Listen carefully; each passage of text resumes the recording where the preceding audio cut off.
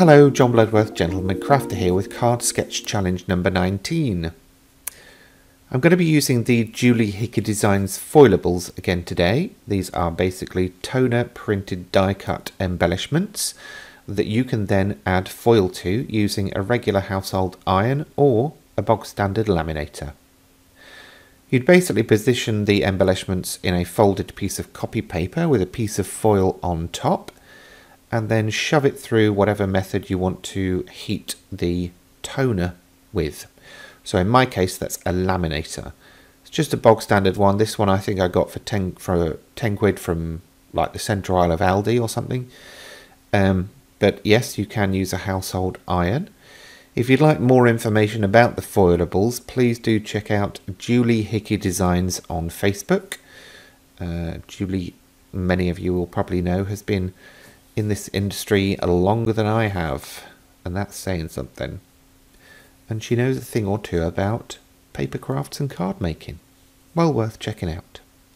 Anyway, so the toner melted, clinged onto the foil, and then when you peel the foil back, it will stay on those printed areas and give you beautifully foiled embellishments in the colour of your choice.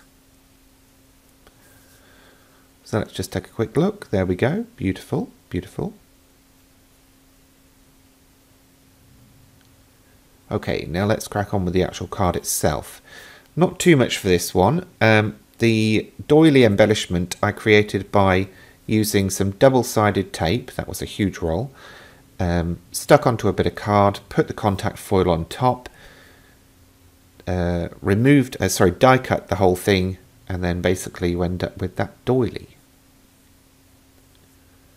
You can do it with any die really. It's a great way of getting foiled die cuts. So I'm just applying the bookbinding glue to the back of that as normal. Just giving it enough so that it'll hold it in place, but not enough. Not too much even. So I'm popping that in the centre of a 6x4 card.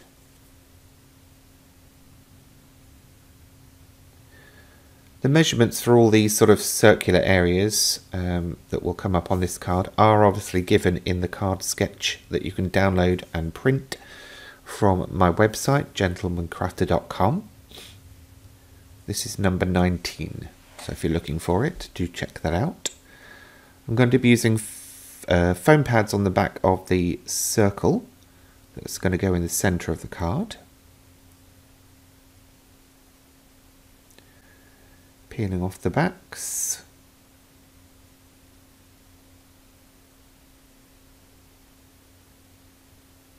And then, oh, the card got a bit stuck.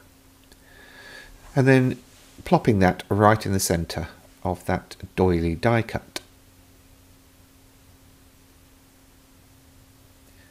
And now for the embellishments. Okay, so I foiled basically a bunch of these. Ultimately, you could foil as many as you want and then just use a few, but I kind of tried to pre-plan these a little bit.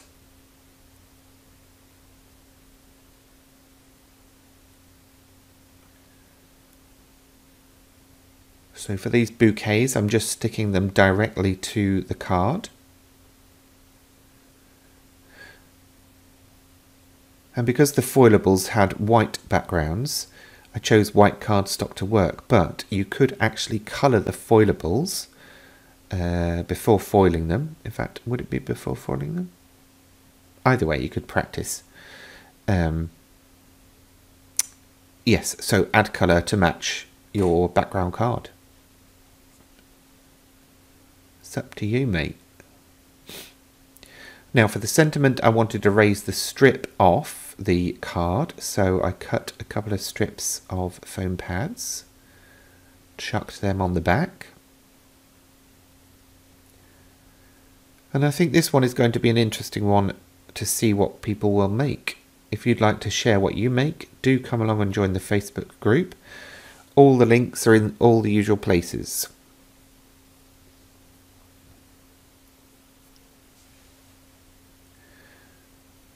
Now I've got double sentiment action here, so we've got the strip and then this shaped word.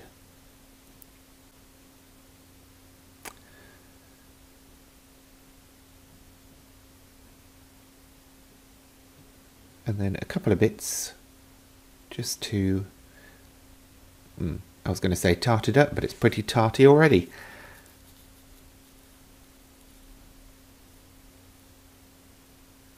I think it was more to bring more attention to the sentiment itself, actually.